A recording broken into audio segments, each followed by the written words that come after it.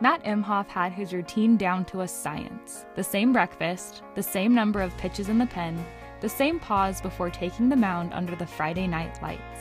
It was the routine that helped carry Matt and the Cal Poly Mustangs to the 2014 regionals. So there is the standing ovation for Matt Imhof. The routine that caught the eye of the Phillies before they take the lefty in the second round as the 47th overall pick of the 2014 draft. But on June 25th of 2016, Matt's postgame was anything but routine. Imhof delivers. Life dealt Matt a nasty curve. It was a normal day. It was actually a good day up until that point. I finished pitching the ninth inning, threw a scoreless ninth inning. I think I struck out 2 guys, 1, 2, 3. So talked to my trainers like, hey, we always have a post-game exercise routine to do of some type. Go into the training room, grab the bands, start doing my exercises, and our one of the other relief pitchers is in there, and I'm talking to him, and I'm kind of talking a little smack, and I just did a repetition. I remember getting to the back of the repetition and feeling the tension break. And it was just a flash of silver, caught me right in the face. At first, it hurt so bad I couldn't really tell what was going on. I was on the ground. I knew I was bleeding. I thought my nose was broken, but I couldn't really tell.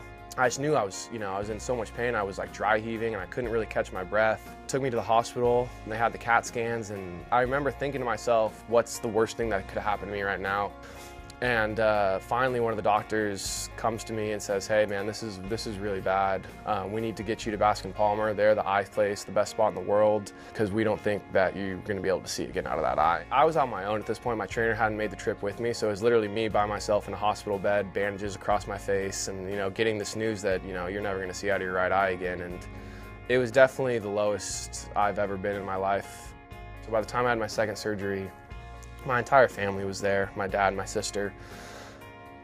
And I remember waking up and they brought my parents in. We just all kind of had a moment. I think the entire week had taken a toll on us. And I think it was, a lot of sadness and sorrow for what had happened to me, but also, there was a bit of thankfulness that, it was over with. It was difficult to look where your eye used to be and not see something looking back. I thought I'd lost everything. That's the way, I didn't think there was any chance I could play baseball. I didn't think there was any chance I could drive a car. I thought I was handicapped for the rest of my life. When I got hit, the hook was probably like that big, and it hit me right here and went across this side, and so it broke this, it broke 2 of my orbital bones, it broke this, and it obviously damaged my eye. And they're like, if that hits a ½ inch over, you lose both eyes. And if that hits an inch over to your left, you're probably dead.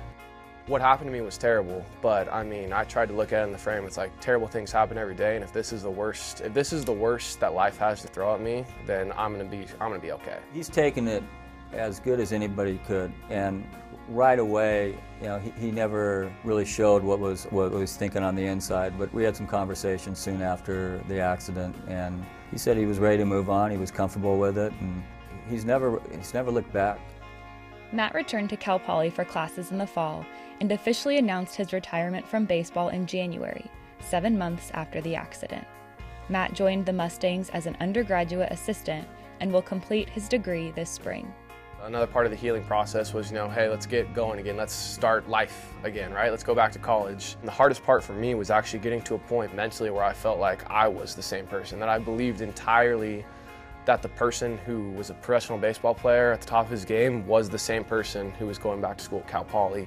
That's kind of what I had to overcome, and it was like a self-perception thing for me where I had to see myself as Matt Imhof and not as someone who had gotten hurt, and that was the most challenging part.